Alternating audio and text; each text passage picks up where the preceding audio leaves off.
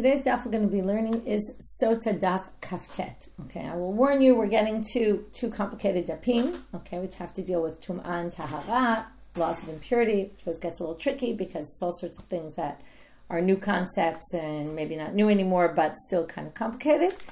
But we'll only get there in the second part of today's daf. And there's a study guide specifically for the second part, so you can try to use that, it might help.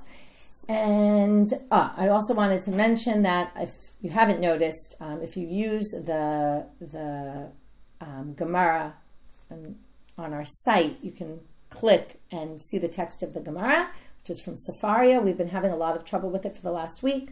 Something happened, the mechanism failed, and it's been working all this time. So they've been playing around with it, and it's done all sorts of strange things as a result. So right now, all you can see is the English text. So if that's what you have, I'm sorry. But there's a way to bypass it, which is there's something called the Sefaria linker, which means that if you just are on the title where it says Sotah 27 and you click on it, you can get directly to Sefaria, and it should even open up as a pop-up on your screen, which means you could follow both at the same time. So that's your workaround right now until we fix it. So just click on the title of today's daf, and you should get the Hebrew and the English, and it should be fine. You should get to Sefaria, which should help you. If you have any issues and you want to know how to work it, please, you can write to us and we will help you. Okay. Hopefully it will be resolved in a little while. I was hoping it wasn't going to take a week, but it seems to be taking some time. Okay, with that, we will get started. We were in the middle of this braita with Rabbi Yishmael and Rabbi Akiva, who were talking about, if you remember, Rabbi Akiva said, Im nitma, nitma, v'nitma. 3 psukim, one teaches you the woman. Now, we're talking about a woman who's accused of being a sotah. She's already done the kinoi. She was warned. The stira, she went into the room alone, we have witnesses, and now she's waiting for the sotah process, or perhaps he divorces her, or whatever it might be. At this point, she's forbidden to her husband. She can't be with him, have relations with him, even though technically she's still married to him, but they can't have relations. Number 2, she's forbidden to the person who she suspected of committing adultery with. So this means if her husband were to die before she ever drank the sotah waters, or he divorces her, she can't marry him. And furthermore, she can't eat truma, okay? Which means until she proves her innocence, if she proves her innocence, then she'd go back to eating truma. But until she proves her innocence, if she's married to a Kohen, she can't eat truma anymore, even though they're married, right? And normally that would allow her to eat truma, because maybe she's an adulterer, which would disqualify her for eating truma forever. If she's the daughter of a Kohen, and let's say her husband divorces her instead of bringing her to drink the sotah waters, she'll never be allowed to go back to her father's house to eat truma. She can live there, but she can't eat truma. Or if he drops dead before she drinks the sotah water. That's the boel. And that's the truma. So we've learned baal, boel, and truma. Now, Rabbi Yishmael says to him, why are you learning this from a pasuk? You could learn it from a vachomer, but instead of saying, why are you learning truma from a pasuk, or why are you learning the baal or the boel, instead he says, why are you learning that she can't marry a Kohen, which isn't what Rabbi Akiva said. But anyway, Rabbi Yishmael says, it's a simple vachomer to learn that she can't marry a Kohen. And why didn't you, right? And why are you learning it from a pasuk, even though he didn't? So we're going to have to figure that out. He says, what's the vachomer? A divorcee. Okay, I'm just going through this also so we understand it well before we move on. A divorcee is allowed to eat truma. Okay, if you are married to a Kohen and you are a bat Kohen, the daughter of a Kohen, you get divorced, you go back to your father's house and eat truma. Divorce doesn't disqualify you, like, for example, adultery would disqualify you. So this doesn't disqualify you, and yet it does disqualify you from marrying a Kohen. You can never marry a Kohen anymore once you're a divorcee. That's basic, says it in the Torah. A Kohen can't marry a divorcee. So it does disqualify for marrying a Kohen, even though it doesn't disqualify from truma. So this woman who's forbidden to eat truma, wouldn't it be obvious then that she can't marry a Kohen? Because obviously kahuna is more severe if a divorcee can't marry a Kohen but can eat truma. We're going to have a lot of kavachomers today, so hope you're good with the kavachomer logic, okay? Especially when we get to the truma and tara stuff. So that's his first question against Rabbi Akiva. To which the Gemara said, what are you talking about? Rabbi Akiva didn't even mention kahuna. Okay, so why are you questioning him and say, why'd you learn that from a pasuk? You could have learned it from a vachomer.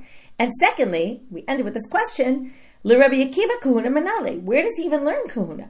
V'chitema, and if you want to say that maybe he learns kahuna, lo tzarich kra, maybe you don't even need a pasuk to teach that the sotah can't marry a Kohen. Well, we're going to prove not, because what would be the logic that Rabbi Akiva could say why it would be obvious that a Sotah can't marry a Kohen? It would be maybe because who can't marry a Kohen? Grusha, divorcee, Zonah, a prostitute, and Chalala. Okay, we're not going to get into Chalala right now, but a Zonah. Now, maybe you'd say a Sotah, right? What is she basically? She's a Safek Zonah. Maybe she's a Zonah. So if you want to say, Hareba Asaba Safek Zonah Kezonah, we know that in Torah law we're often strict. So this woman, who perhaps is a Zonah, so she would be logical to say she can't marry a Kohen because she's a Safek Zonah.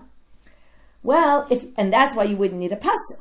But on that same account, then you wouldn't need a pasuk for truma either, because a zonah can't eat truma.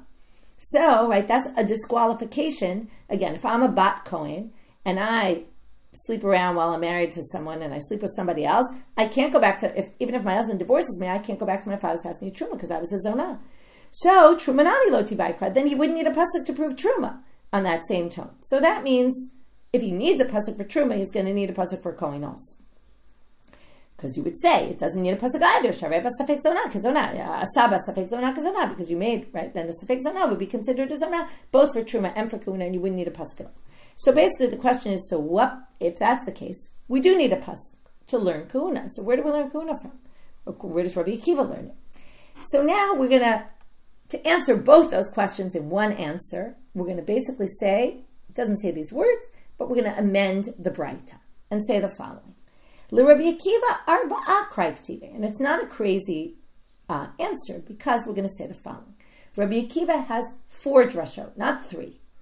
One for Baal, the husband, one for the Boel, the one she slept with or was suspected of sleeping with, one for Truma, and one for Kuna. Now, how does he get 4? We had Nitma, Im Nitma, Vinitma. That's 3 psukim. But what did we learn about Rabbi Akiva? Vav includes a 4th. So there you have your 3 psukim, which really teach you 4 things because of the extra vav, okay, which matches what we've been seeing about Rabbi Akiva all along. So this actually makes a lot of sense. So arba'a kraiktiva, there's 4 psukim really. It's 3 that become 4 because of the vav, the end. Chad l'ba'al, chad l'boel, chad l'kuna, v'chad l'truma. And that's really what Rabbi Akiva says. And now Rabbi Yishmael's response makes sense. And he says, you don't need a pasuk for the kohen because of my vachomer.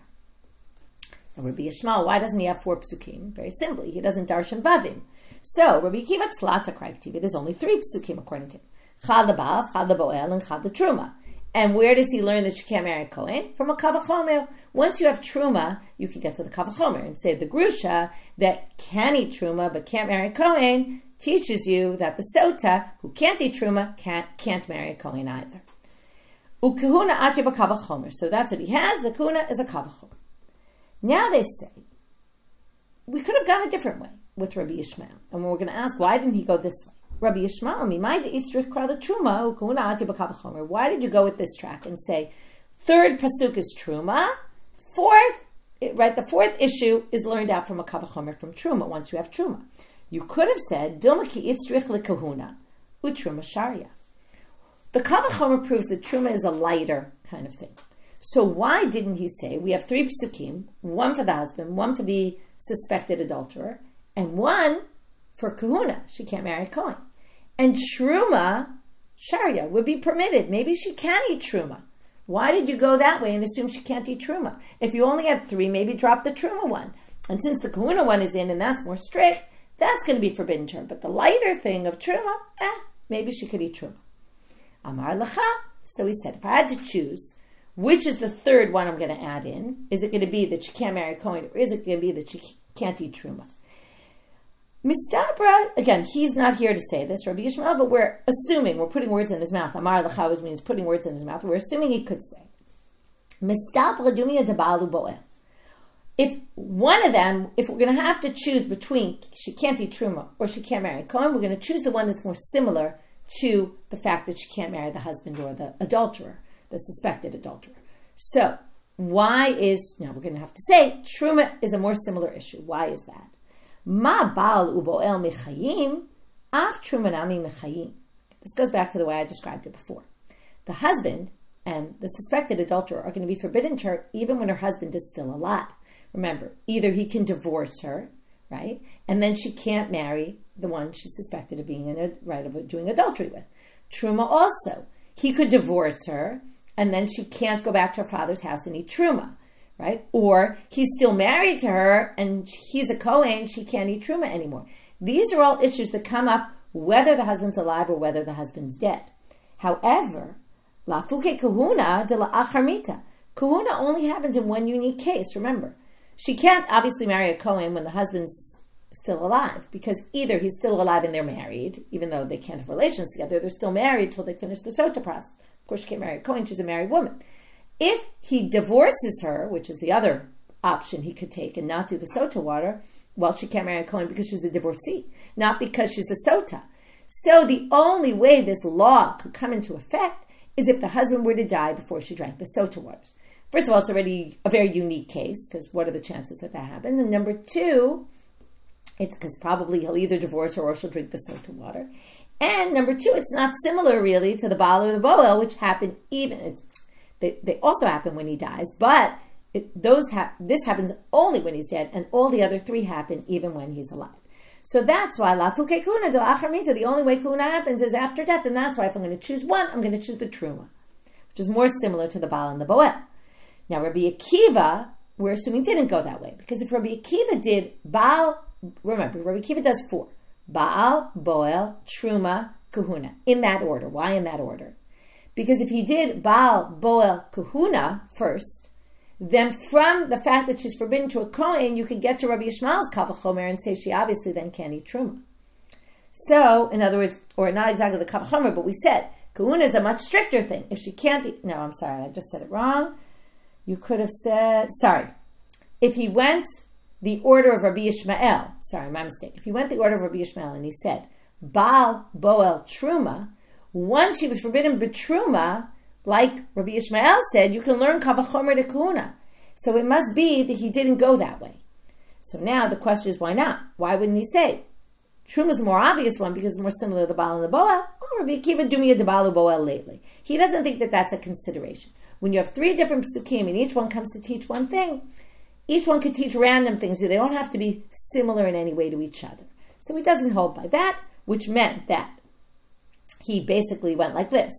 Husband, adulterer, she can't marry a Kohen. You might still have thought she could eat truma because truma is lighter than all that. Well, then he added the 4th drasha, added in the truma. That's one way to read Rabbi Akiva. Inami itle, alternatively, you could say he does hold by the similarity is a factor. And then, what do? You say, husband, adulterer, truma is forbidden.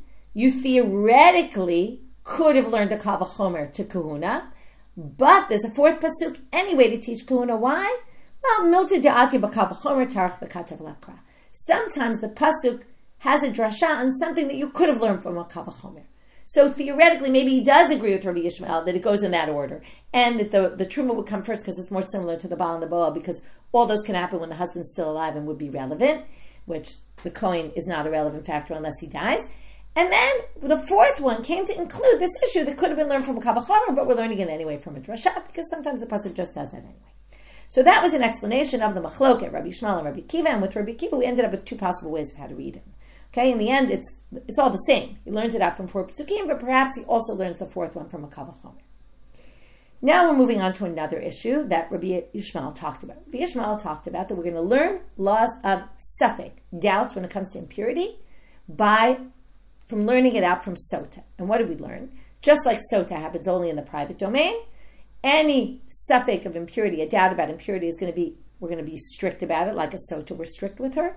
Right, and forbid her to her husband. The tameh item that we're not sure is it really impure or not will be treated as tameh. Number 1, if the doubt came about in a private area, not a public space, and if there's someone there who could have known, whether it was a tameh about a person, maybe the person became tameh. So again, someone theoretically could have known because there was a person involved, or there was a person in the room when the sheretz fell on wherever it fell, and we're just not sure where it fell. Now, obviously, remember, this means the person we can't ask the person for whatever reason, they went abroad, they're not here, or they just don't know, but they theoretically could have known. So only in that kind of situation are we going to be strict about impurity. So now Rav Gidel, in the name of Rav, is going to quote a different way of learning this second halacha, not about the private domain, but the one about yesh bo dat l'shael. So Amar Rav Gidel Amar Rav, davar sheyesh bo dat l'shael, ve'ein bo dat l'shael, mehai kra nafka. This differentiation between whether there's a human involved or not a human involved is learned out from a different pasuk. V'habasar asher yiga b'chol tameh lo ye'achel. This is sacrificial meat, which touches something tameh, will not be eaten. Now, let's derive something from that. It will not be eaten if it's tameh, which sounds like definitively tameh. Vadai tameh hu de lo ye'achel. It can't be eaten if it's tameh. Tameh means we know it's tameh, which would imply ha-safek tameh, safek tahor ye'achel. It could be eaten if we're not sure about its status. That's what it sounds like. Ema seifa, but the end of that pasuk seems to imply the opposite, which is, right, this is saying safek we're going to be lenient with.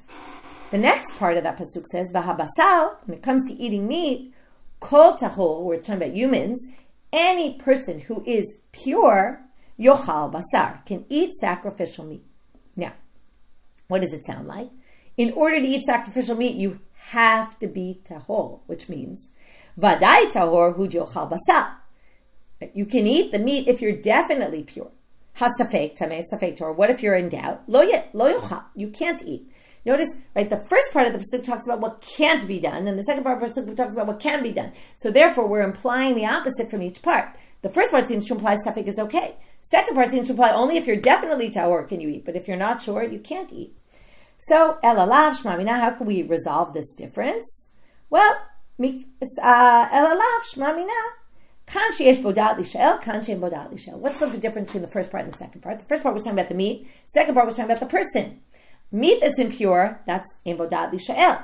That's why we're going to be lenient about its law, because there's no human involved. So therefore, we're going to be lenient about it. When it comes to yesh bo dat l'shael, the human, because you can ask, again, they might not know, but you can add, right? There's possibility for them to know. There we're going to be strict and say the safek we're not going to allow to eat. So that teaches us the same law. So now we have the obvious question. They don't ask the question, they just give the answer, which is, why do you need both drashot? Would have been enough to learn from one or the other. Well, itzrich Rav Gidel Amarav, itzrich lemigmar misota. We need them both. Why? De'imi derav. Now, if it's from Rav, and we're learning safek tuma from Rav, that it all depends on, is there human intervention or not? Well, it would sound like the private public domain is a non-factor. So, therefore, you can't learn it just from there, because you would only learn one criteria. You wouldn't learn the second criteria. Well, then obviously, Sotah teaches you both, so it's obviously better. So why would you need it, right? And that's why itzrich lemigmar misota, which teaches you also the private domain. So now the obvious question, well, misota, so why don't you just learn it from Sotah? You can learn both criteria. Havamina adiika dat nogea umagia sricha. Why do you need it? Well, Sotah is unique, because why? There's two people. There's the man that causes the woman to be defiled, and there's the woman herself who becomes defiled. Both are humans. So you might have thought that in order to say safek tuma would be a problem, you would have to have both humans, okay? Like a person who's matame another person. And only in that case would we have an issue. Like a tameh mate, for example. If a tameh mate touches someone else, they make them impure. So maybe only that case would be a case, where, right, if you learned it from Sotah. So that's why you need the other case to say, no, you just need one human involved, and that already makes it reason for doubt. Okay, then we're going to be strict with a case of doubt. Okay, so what we did so far is we explained, and I won't go back to this at the end of the daf because we're already going to be on a totally different topic. I'll summarize right now what we did so far. We have the Rabbi Akiva, Rabbi Yishmael debate, and it wasn't clear in the Braita what was going on because Rabbi Yishmael was answering Rabbi Akiva from something Rabbi Akiva didn't actually say. So we ended up explaining very simply. There was something missing there. Really, Rabbi Akiva darshan 4 things. Also, the kahuna was one of them. And then we tried to explain. Right, Rabbi Akiva didn't darshan all 4 because he doesn't darshan vavs, so he only had 3. The 4th came from a vachomer. Why did Rabbi Akiva learn the 4th from a vachomer? So we said either maybe he did, and there was just a pasuk that added what could be learned from a vachomer, or he learned it first. The other one, right? First the kahuna, and only after that the truma, and that's why he couldn't get to a vachomer. Then we brought this thing about Rav Gidel in the name of Rav, who basically brings a different pasuk, an alternative pasuk for the davar sheyesh bo da'at l'sha'el, and then we explain why you need both. Okay, why you need to learn from both places.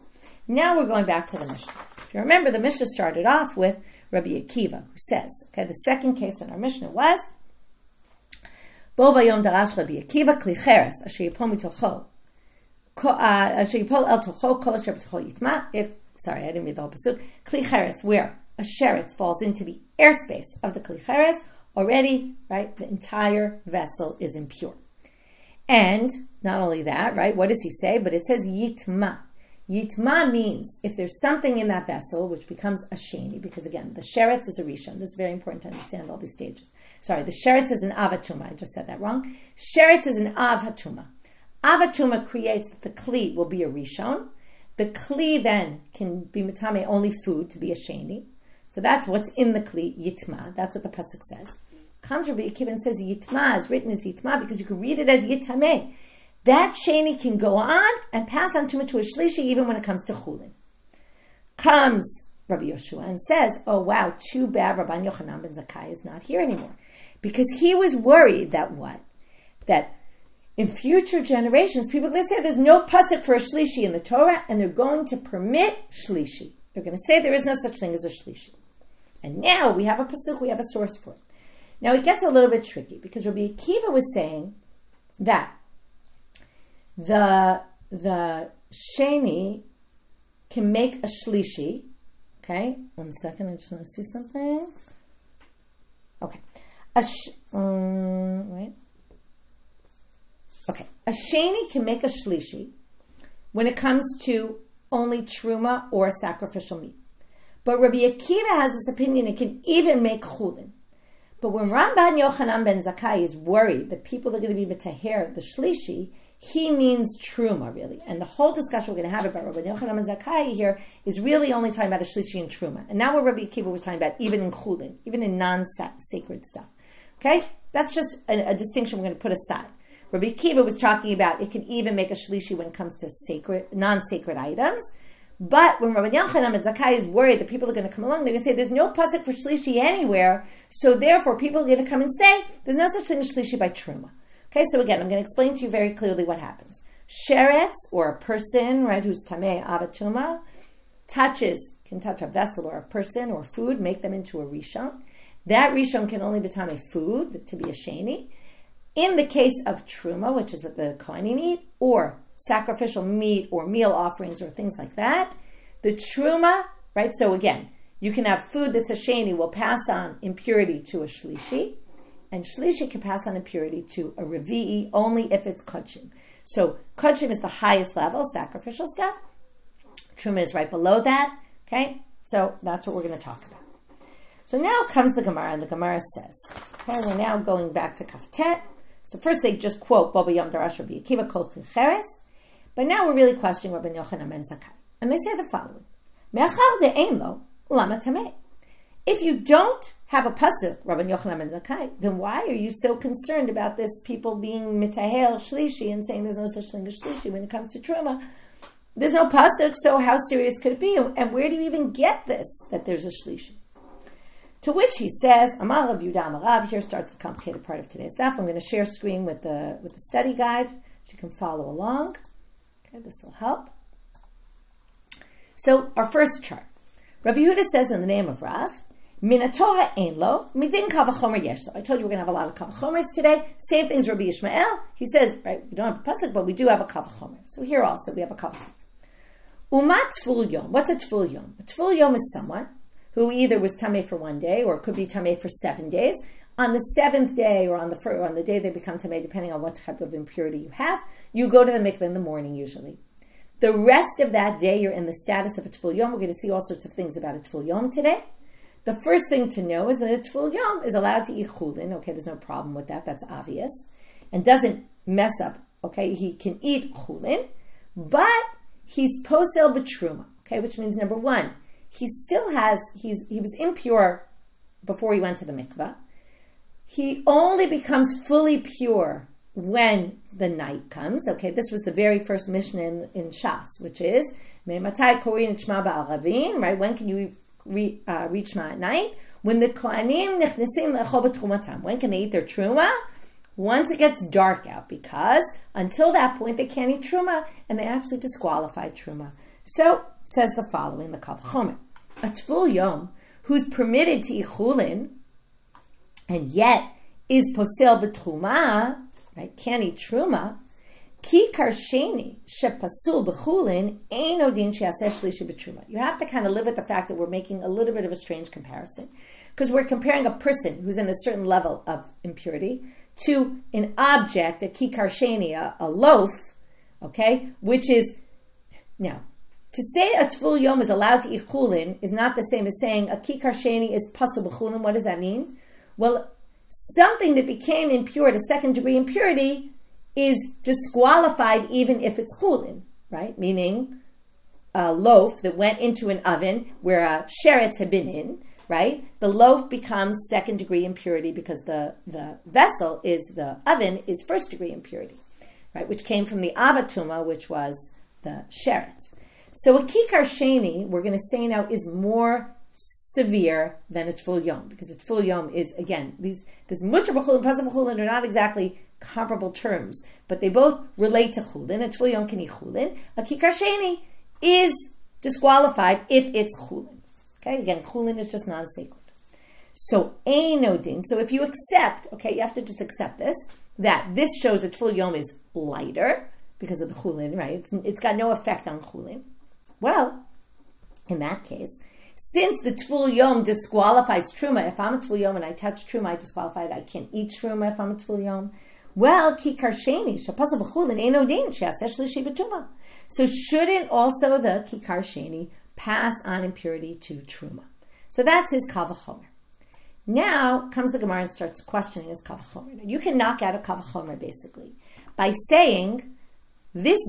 We thought the tvul yom is lighter because of the chulin issue, but maybe there's something strict about a tvul yom, which is what causes it to have the ability to not right. The tvul yom, for example, can't eat truma. Let's talk about. Well, maybe because of that they're posel b'truma, but not right because of their tzad chamul, because they're not as it's light in one way, but it's strict in a different way, and maybe that strictness, severity, is what causes our halacha, which means you can't learn a vachomer anymore. Because unless the kikar sheni has that same stringency, which it's not going to have, well then you could say that stringency causes it to be disqualified to disqualify truma. So let's try to see what that is. You can knock out this vachomer and say the following: Ma l'tvul yom shekain avatuma. A tvul yom can actually be an avatuma. What does that mean? If I come in contact with a dead body, okay, and then I become impure for 7 days. Once I'm impure for 7 days, what happens? I go to the mikvah on the 7th day, and then I'm a tvul yom. So there's cases of a tvul yom where I myself could be an avatuma, okay, because a dead body is aviavotatuma. It's like a much higher level even than a sheretz, right? A sheretz is an avatuma. If I come in contact with a dead body, I am myself called an avatuma. So a tvul yom is a chumrah because I can even be a tvul yom could potentially have been an avatuma themselves. Now, you'll see in a minute, they're not saying because it's an avatuma and a kikar sheni is only a sheni and it's a lower level, they're saying avatuma is in a totally different category from rishon, sheni, and all those other, because they're more indirect, right? It's already come in contact with something they came in contact with. But an avatuma itself is serious. So because a tvul yom is an avatuma in some cases, that makes it very strict. Maybe that's why a tvul yom can't have truma, okay? And then that would be a different reason that wouldn't affect the kikar sheni, which means, right, you can't learn from there to a second degree impurity, which is totally different and much lighter in that sense. So maybe you wouldn't learn that it's posel b'truma. So they say, I'm turning now to Amud Bet, okay, you're worried about a tvul yom that can be an avatuma? Well, there's all sorts of tvul yom. So teitimi tvul yom to sheretz.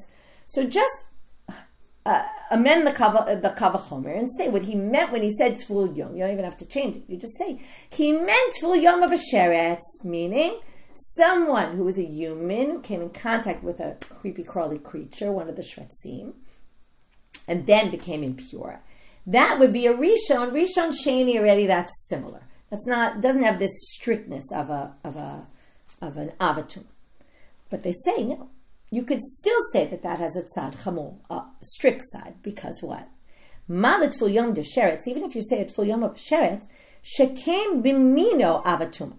Now it's true the tvul yom of sheretz can never be an avatuma, but tvul yom as a category could relate to things that are avatumas. It could be you're a human who's an avatuma.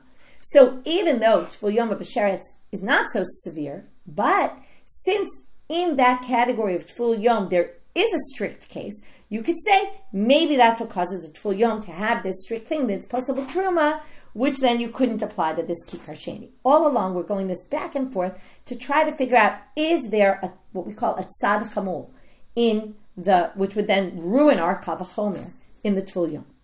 So then they say, well, chli cheres yochiach. Okay, an earthenware vessel could prove it. Why? An earthenware vessel doesn't have bimino avatuma, okay, and yet it can pass on impurity to a shlishi, okay. So now we're going to say, or it can actually forget that it can passel truma, right? If I have a vessel that's a rishon, okay, a kli cheres, and I have a loaf of bread in there that's truma, that will ruin it. So you now have two things. You have tvul yom, and you have a kli cheres, which disqualifies truma. So from there you can learn to this kikar sheni. So now they're going to say, but no, because then what does this prove basically? Since the stringency that we had in the tvul yom, this is a classic argumentation of a vachomer. Since the stringency we had in the tvul yom, which was that it could potentially be an avatuma even if it's not, doesn't exist in a kli cheres, because a kli cheres can never be an avatuma because there's no such thing, right? If a kli cheres comes in contact with a dead body, it's a rishon. It's not an avatuma. Okay, you can't have a kli cheres avatuma. So, ma le kli cheres shekan. So now we're going to say that proves that the severity of being able to have a type of the tvul yom could be an avatuma doesn't exist in something else that would be the same as it. So that would prove that it's not the stringency of it could be an avatuma that causes it to pass off truma, in which case you bring your vachomer back. But because the whole thing was maybe that's the stringency that causes it, and that doesn't exist in kikar sheni, but it also doesn't exist in kli cheres, and kli cheres does disqualify truma, which means that you can learn kikar sheni from both of them. But then they say, "Ma the kli cheres shekema tamei me'aviro," but kli cheres has its own stringency. So then you could say, the tvul yom has a stringency that it could be an avatuma. The kli cheres has a stringency that you can be metame. The sheretz is metame just from coming into the airspace of it without actually touching it. That's a unique halacha by an earthenware vessel. That just by coming into the airspace of this kli cheres, you can actually be metame the entire kli cheres even without touching it. So it has its own stringency. To which they say, okay, well that doesn't prove anything because tvul yom yochiach, right? Then you could say, look, this has a stringency and this has a stringency, but since this is not the same stringency as that, it's obviously not that stringency that's proving it, and it's not that stringency that's proving it that causes the truma, which means you could learn a vachomer from both of them, really. To which they say, v'chozer adin though, but no, lo rizeh kirizeh v'lo rizeh kirizeh. This one doesn't look like that one doesn't look like that one, but they do have a tzara shaveh shebehen. They have the least common denominator between them. What is that? Shehen mutarim bechulin uposlim b'truma. Okay, this line is incredibly complicated, and all the commentaries say something's wrong here, because what do you mean they're mutarim bechulin? They're not mutarim bechulin. A kli cheres is pasul bechulin. It's tamei in chulin. So this doesn't make any sense. Rashi changes it, although we're going to see it's also complicated to understand this line, even with Rashi's emendation. A whole bunch of Rishonim change it in all different ways because it really makes no sense. And now we're stuck because we don't really know what the least common denominator is between these, but we're going to say the following. Let's go with Rashi. The least common denominator is that both of these things in the Torah are called tamei. Okay? They're called tamei, and they pass on impurity also to truma. They're poslim b'truma. So therefore, kol shekain kikar sheni sheposel b'chulin deposel b'truma. Okay, so now back to our chart. So now let's pull up the chart for a minute. We now go back and say, so we're going to change the chart a little. I didn't change this because it's hard to do things three-dimensional in charts. But at this point, we're going to say, The kal vachomer is the tvul yom and the kli cheres. And now, it's tricky. What's unique about them both? They're tmeim. Okay, now, we were looking for something that was a kula. That's a bit of a problem here. We were looking, originally, it's mutter b'chulin versus the kikar sheni, which is pasul b'chulin, right? Because a tvul yom can eat chulin, whereas a kikar sheni is disqualified if it's chulin, right? That's any, right, chulin item that came in contact with the rishon is going to be disqualified. So now they say the following. So let's just read it again. So the two of them, mutarim b'chulin and poslin b'truma, again, we have to change mutarim b'chulin to tmeim. They're both called tamei in the Torah. Now, maybe what it means here is tamei usually means it itself is impure, but not that it passes on impurity. And yet, they pass on impurity to truma. So kol shekain, here's the tricky part. Why is it a kol shekain when it's really almost like they're equivalent and not exactly in a way of vachomer, but I'm going to leave that as a question. Kol shekain kikar sheni sheposa b'chulin deposa b'truma. Okay? So from there, we conclude our vachomer. From the two of them together, the tvul yom and the kli cheres, we're going to learn that since they are disqualified for truma, kikar sheni also can pass on impurity to truma. Okay? A sheni passes on impurity to a shlishi, even though this is quite a complicated vachomer to understand, and again, not just it's hard to follow, but the conclusion isn't 100% really sounding like a vachomer. Like I said, there's a lot of problems with the girsa, which is why everyone's kind of struggling with this topic, but we're going to leave it at that. That's his vachomer. Now the question is, Rabban Yochanan ben Zakkai, basically what happened? He told us, I'm worried that some future generation is going to come and say that and change this law and say that a kikar sheni can't pass on impurity to a shlishi. To which, right, we basically, all we did so far in this section is say, so where did he get it from? If he didn't have a source in the pasuk, where did he get it from? It must be this vachomer, and it took us a while to understand this vachomer, and even now we're still a little confused by it. Now they want to come and explain, well, what was he worried about that people were going to come and say? So that's the next part. Now they say, Vidor acher parich, what will the next generation question, right, and knock out this vachomer? Well, exactly what we just said, right? Malat tzad shaveh shebehen. In other words, they'll say, what do you mean the least common denominator? Sheken yesh behem tzad chamor. Both the tvul yom has its own stringency, the kli cheres has its own stringency, and they could say, maybe it's true that's not the same stringency as that, but maybe each of those stringencies independently is what causes the deen about the truma in those, which then can't be applied to the kikar sheni, which doesn't have those stringencies at all. So that's what he was worried people were going to come and complain about, and knock out his vachomer, in which case, since there's no source in the Torah, he'd be stuck, right? They'd get rid of this halacha entirely. And Rabban Yochanan and Zakkai, why was he not concerned about that himself? Like, why did he not think that? What's a chamor lo parich? He goes by this least common denominator. He's okay. He doesn't think if this one has a tzad chamor and this one has a tzad chamor, that knocks it out. As long as they have this least common denominator between them, which is not such a stringency, then we can learn from there to something else. Okay, that was part one of this section. Okay, so just to do a quick review, we had this braita, right? I'm sorry, we had this Rabban Yochanan and Zakkai in the Mishnah, who said, I'm worried what's going to happen. They said, where did you even get this from? That sheni passes on the shlishi, if not from the Torah? Answer is vachomer. You have to figure out exactly what that vachomer is. I would say it kind of ends with not exactly vachomer, but more like they're both very similar. So let's learn from here to there, more like maybe a binyanav. It's more a little bit like a paradigm, at least the way Rashi understands it. And then we say, the other ones would knock it out and say, no, right? What he was worried about is they would come and say, each one has a stringency in the first category, the tvul yom and the kli cheres. From there, you couldn't necessarily learn to a regular sheni, which could pass on impurity to truma and disqualify it. Okay. That was all about sheni passing on impurity to a shlishi if it's truma. Okay, that was the topic. Now, since we're already on this topic, they bring up another question, which is a braita where Rabbi Yosi says, Tanya Amar Rabbi Yosi. Now we're going to have the exact same kind of structure here, which is Rabbi Yosi is going to say, Minayin l'revi'i b'kodesh. How do you know that when it comes to a shlishi, it can pass on impurity to a revi'i, to a fourth degree impurity, if it's sacrificial meat, sacrificial wine, sacrificial meal offering, right? Whatever is on a level of what we call kodesh kodshim. How do you know that there's revi'i b'kodesh, a pasul? Okay? Vidinu. So again, he's going to say a vachomer, and it's going to be very similar. Ma mechusar kipurim. Okay, we're going to have, and here's the next chart on the page. What's a mechusar kipurim? That's someone like a zava, yoledet, mitzora, all these kind of people that have a 7-day process. They finish it. They go to the mikvah on day 7. By the time the sun sets that night, they're good, right? What do we mean? That means they can eat truma. That's what we saw about the kohanim. They can eat truma that night. They're not impure anymore. However, they're missing one element, which is the next day they're supposed to bring a sacrifice.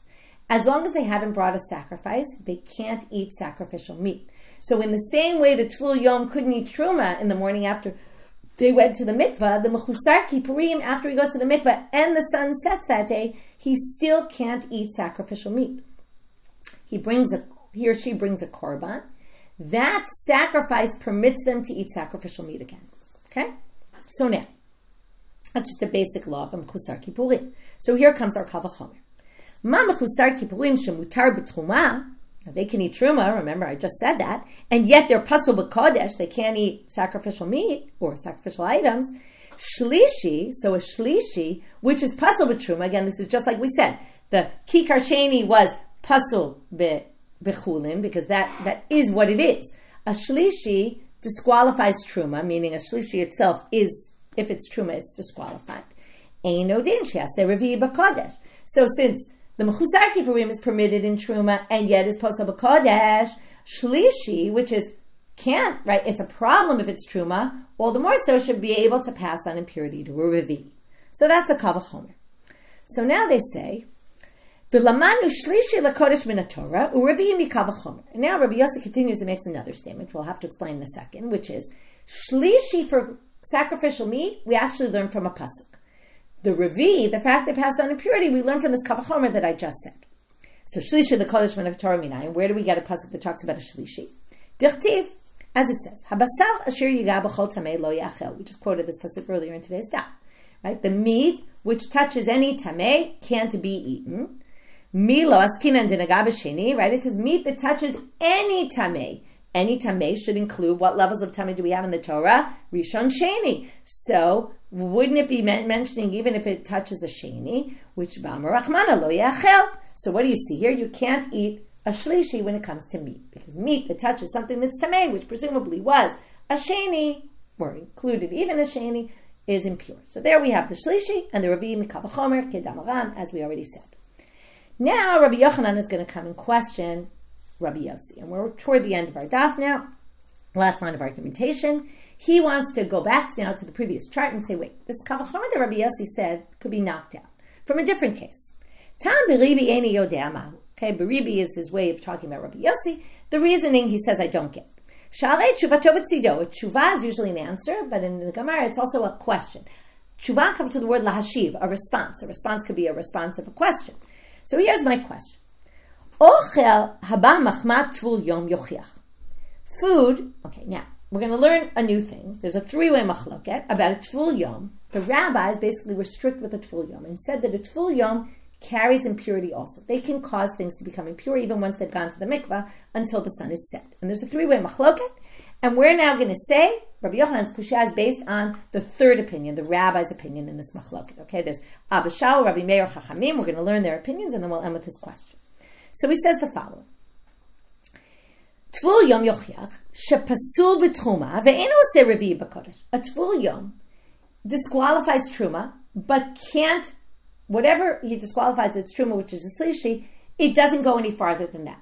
He can't turn something into revi in kodshim. So that would then prove that this whole vachomer is off, because you could say a shlishi b'truma is pasul b'truma, but doesn't pass on to revi, just like food that comes in contact with a tvul yom. So we're going to see this now inside. Ditanya, Abba Shaul Omer. Like I said, forget opinion 1 and 2 right now. I mean, we're going to learn it, and it's important to learn because we're going to continue with it in the Gemara. But right now, what we're focusing on for our question is opinion number 3. Tvul yom tchila lekodesh l'tamei shnayim v'lifsol echad.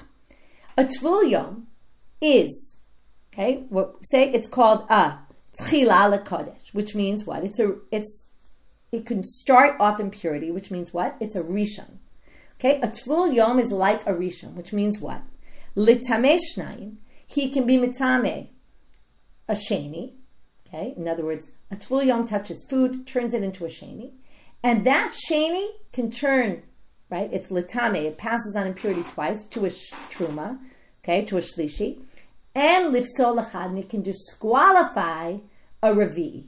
So basically, if I'm a tvul yom and I touch food, which touches truma, which touches kodshim, all of those are going to be impure. I'm sorry, I skipped one. The Rabbi Meir Omer, mitameh echad uposel echad. Rabbi Meir says, wait, the rabbis only had to go 2 levels because the rabbis considered a tvul yom sheni, which means that they can only make a shlishi impure if it's truma or kodshim, and that will make a revi. So it goes 2 levels, but it starts from sheni, goes to shlishi revi. But chachamim omrim, kashem sheposel ochlei truma mashkei truma. This is what we were looking for. Just like it could disqualify food of truma and drinks of truma, kach posel ochlei kodesh umashkei kodesh. It can disqualify kodshim, okay, by touching it, meaning it can be a sheni, it can mess up truma and kodshim, but it can't pass on impurity to a revi'i. It could only go 1 level of shlishi. Can't go to revi'i. So that's what Rabbi Yochanan says. Look, I can use this case of food that comes from a tvul yom, according to the rabbi's opinion, that when they establish that the tvul yom is going to pass on impurity, they pass it on only 1 level. They're a sheni, they pass on to a shlishi.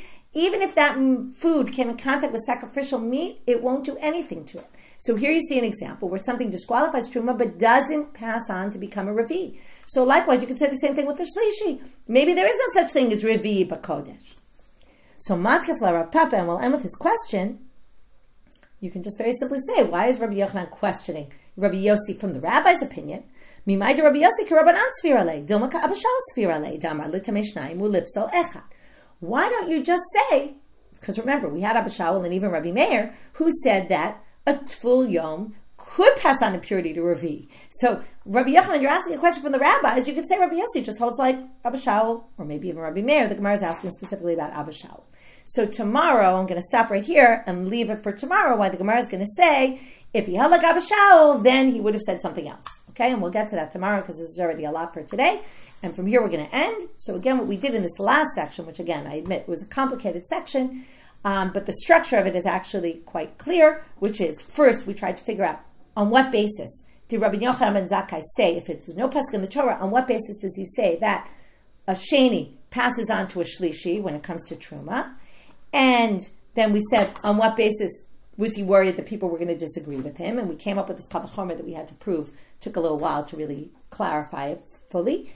Then, once we said, where's the source for a shlishi, then we got to where's the source for a revi when it comes to sacrificial meat.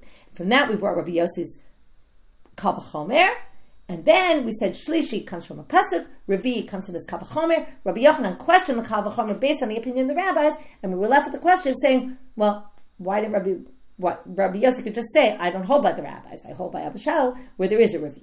Okay, that was the structure of what we did. Again, a bit complicated. If you review the daf, you'll see it gets easier as you look at it a second time. And if not, and that's okay too. And we'll move on tomorrow and continue where we left off, and then continue in this sugya about the Rishon Sheni Shlishi Revi, all that. Have a great day, everybody.